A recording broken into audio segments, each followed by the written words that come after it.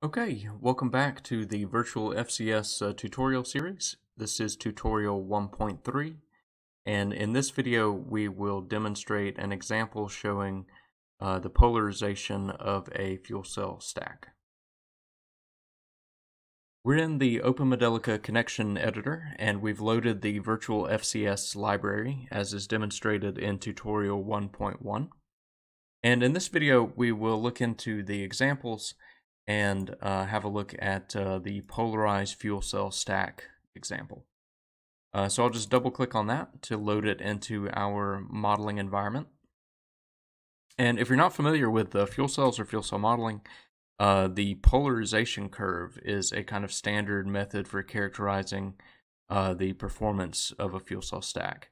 And it basically compares the voltage of the stack on the y-axis with the current or current density on the x-axis. So the goal of this model is to help us generate such a curve and examine how our fuel cell stack is performing. So we can have a look at the star of the show in this model, the fuel cell stack. So I'm going to click on it to select it and then right click and say open class so we can get a good idea for what's going on in the model here. So we can see this consists of three models in one, and let's just start at the top. So at the top we have our electrical equivalent circuit model. So here on the left, there's a potential source that describes both the equilibrium Nernst potential and the activation and concentration over potential losses.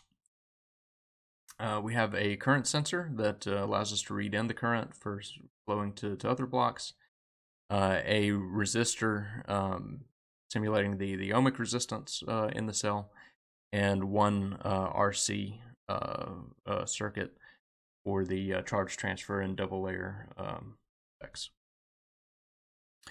So this electrical model is coupled using the current and through Faraday's law to the consumption of hydrogen on the left here and oxygen on the right. And we can see that these are connected to ports, so we can flow either hydrogen on the left or air on the right through the cell, and our mass sinks act as sinks in those fluid circuits. Then finally, down here on the bottom, we have the thermal model. And here we're pumping coolant through a pipe or series of pipes that have some thermal conductivity and heat capacity of the stack connected to a prescribed heat flow, which is linked to the thermodynamic losses from the voltage of the cell, as well as joule heating due to the flow of current. So that's a quick overview into the fuel cell stack model.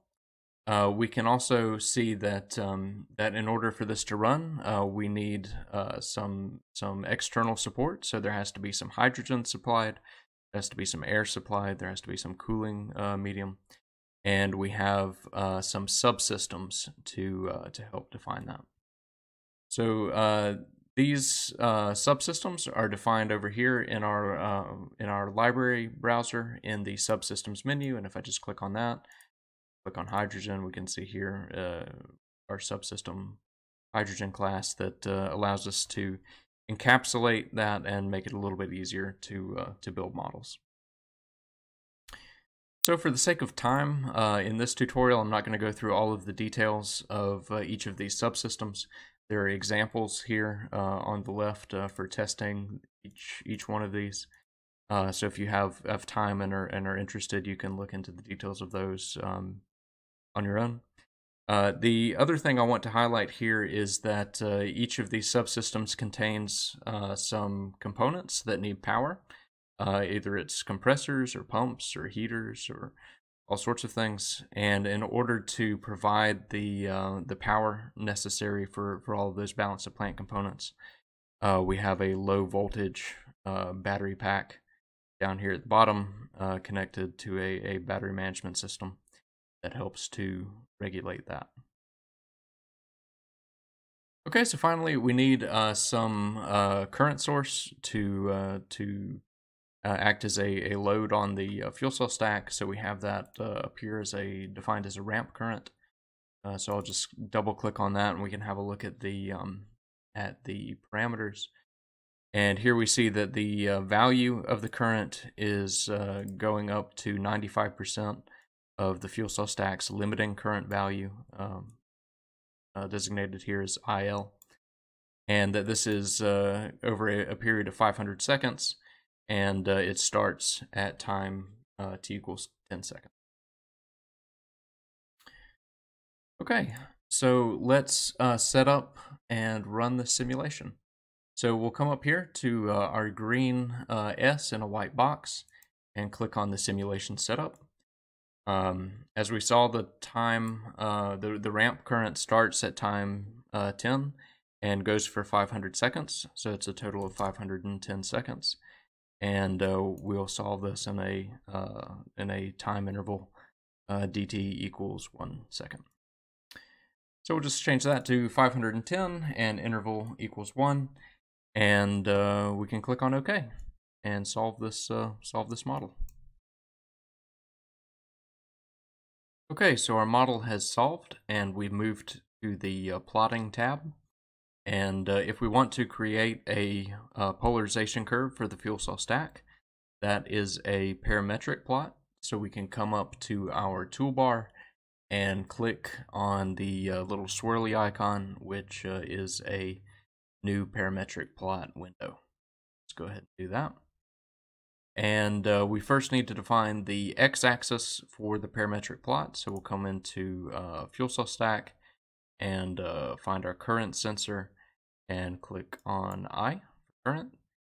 And we want to plot that versus the voltage of the stack. So we'll find our positive pin P, and expand that and select voltage V. And there we go. So this is a kind of typical shape for a fuel cell polarization curve. On the left, we have a fast fall off from the open circuit potential or open circuit voltage, and this reflects the activation losses from the electrochemical reaction kinetics. In the middle region, there's a more or less linear region, which is governed mainly by the ohmic resistance losses in the cell. And as we approach the end, there's a more of an avalanche fall off, which is linked to the concentration and mass transport over potential in the stack. Okay, so that's a brief overview of the polarized fuel cell stack example. Clearly there's a lot more to see and do, and we will investigate that in future video tutorials.